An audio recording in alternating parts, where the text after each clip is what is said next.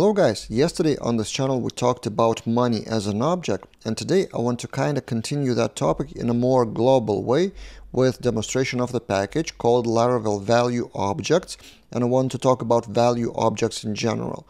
So this package has some built-in value objects like these ones, and we will take a look at a specific example of a full name.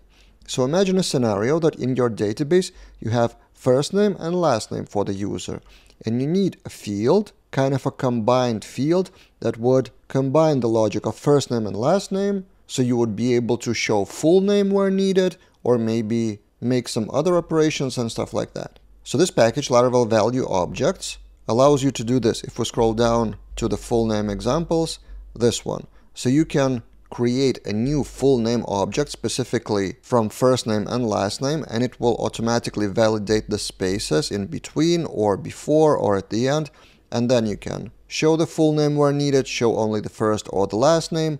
Also, it would take care of the validation of more complex names and surnames. But my basic message is value objects are classes that include some validation and specific methods for that object instead of just taking them from the database as fields.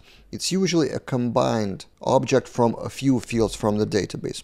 So let's take a look what it would look without this value object, and that is totally fine. But maybe in some cases you would opt in for value object.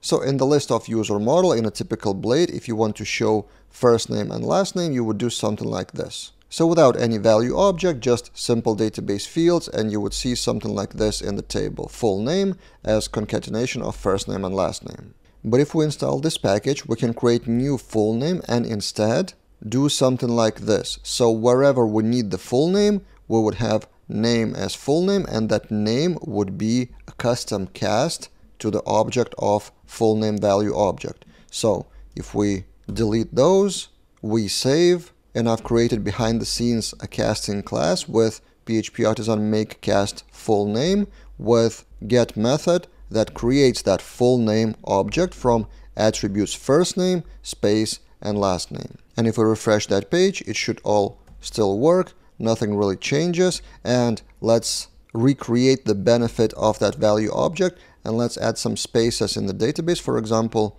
space in the beginning, space at the end. We save and we refresh and nothing changes. But if we go back and return the previous first name and last name instead of the full name, we refresh. Visually it doesn't change, but if we take a look at the source, here spaces appear before and after the name. In that case, there's no space because it's not in the database.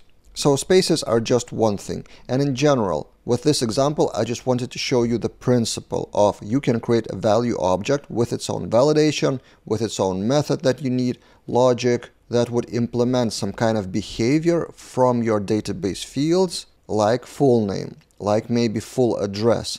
Money is a separate example, which we covered yesterday on this YouTube channel.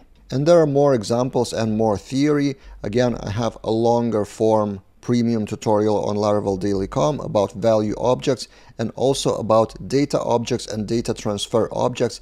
They are kind of the same, so objects with implementing some kind of functionality around database data, but their purpose and their overall thinking is a bit different. So this article would cover the value objects with more examples from Laracon, for example, from one talk. So you can access that article as well as other premium tutorials here at laraveldaily.com with yearly or monthly membership. That's it for this time, and see you guys in other videos.